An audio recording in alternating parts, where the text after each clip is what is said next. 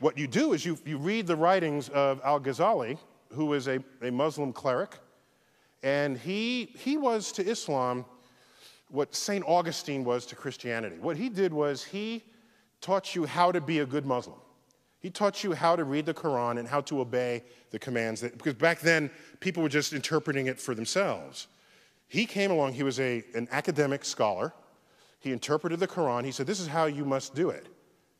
First had social influence, and then political and cultural influence, and basically his interpretation took over.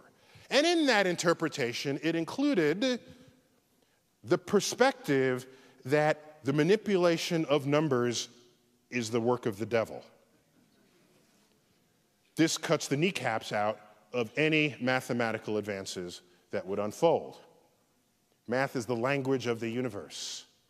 If you take that out of your personal equation, you no longer contribute to the advance of human understanding of that universe. And that absence of Muslim presence in the frontier of science persists to this day. Take a look at the Nobel Prize from 1900 to 2010. I can do this for the Jews, for example. How many Jews in the world? There's like 15 million tops. 15 million out of 7 billion people. These are the numbers of Jews who have won the Nobel Prize in the sciences. 25% of the Nobel Prizes. We have a Jewish person in the audience. Congratulations. Okay, fine. Okay. This is rightly something to be extraordinarily proud of. The traditions of Jews in the 20th century is one of education and scholarship. In earlier centuries, it was one of very strict sort of study of the Torah. Did not involve the natural world. This was a later emergence of the Jewish culture to exhibit this. Let's look at the numbers for Islam. So these are Jews.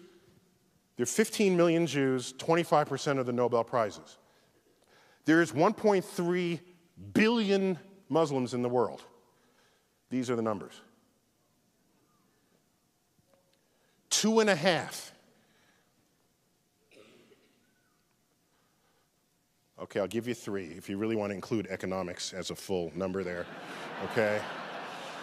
If you got to give it a full number, okay, okay.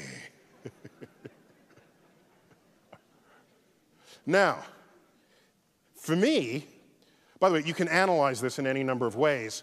There are 50 times the number of Nobel Prizes, 1/80th the population. There's 4,000 times the impact. I lose sleep at night with the question, how many secrets of the universe lay undiscovered, because 1.3 billion people who in an ancestral time would have participated in this enterprise and are now not. That's what I think of as a scientist. Whole populations.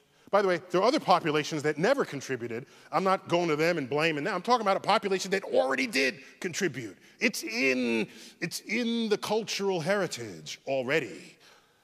All we're asking is to resurrect it. It has not happened. Okay, that's fine.